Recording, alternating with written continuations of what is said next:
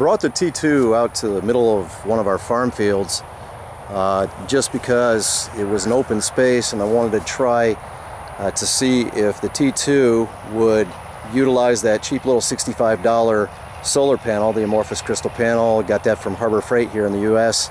It's only a 15-watt panel, but that's all it takes to run the T2 and see if it would do anything as far as charging up a couple of deep cycle Exide batteries, 100 and 105 amp hour batteries. Right now it is, as you can see the clock, late in the afternoon, or fairly late. It's well, you know, 5 after 4.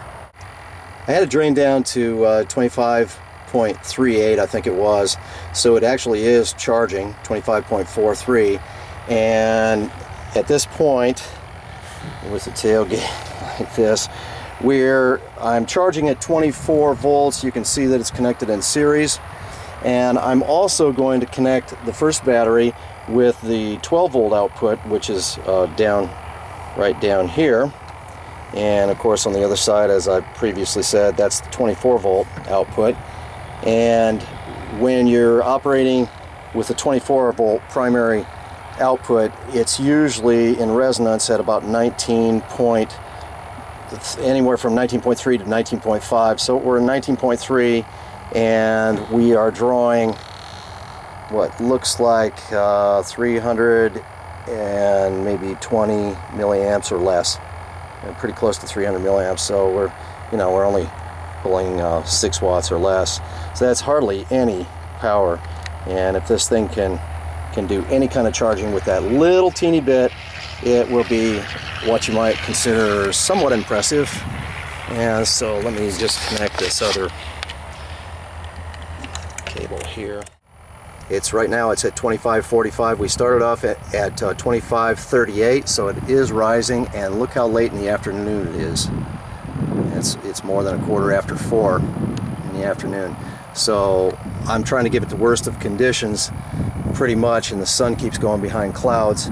And again, that's only a 15 watt panel, even though we're only drawing 300 milliamps, I think. 320 milliamps. You can see here on the green meter that we are at 25.5. Yes, 25.5, and still in resonance at 19.5 for the 24 volt output, and it's already 4:30.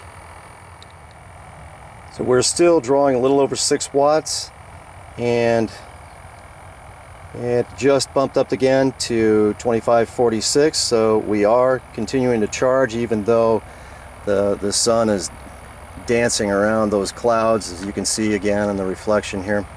And it's a few minutes later, so it's getting pretty late in the afternoon to still be charging up with a cheap little solar panel, but we do have the T2.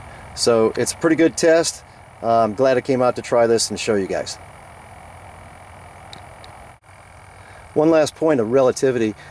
These 2 deep cycle batteries are part of my home power station that I typically use a larger solar panel and the Q3 to charge, and their standing voltage is usually in 24 volt configuration like they are here. It's at 27.2 volts typically, and so for this to be coming up from the 25.38 to 25.46 means it is rising, and it may take a little bit longer since our input is so low, but the resonance is working and it is charging from such an extremely low input, 6 watts.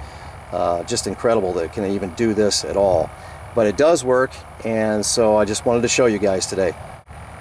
One last shot, came up to 26.47, still rising.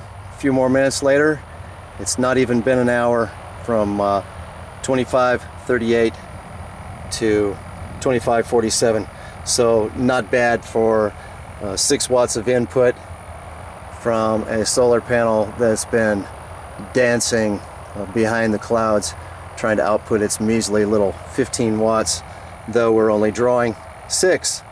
So it was a good test, and I'm glad that I came out today so late in the afternoon to show you guys this.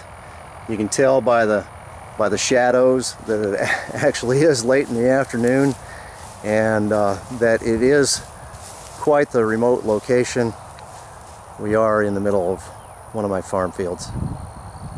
So thanks a lot for watching.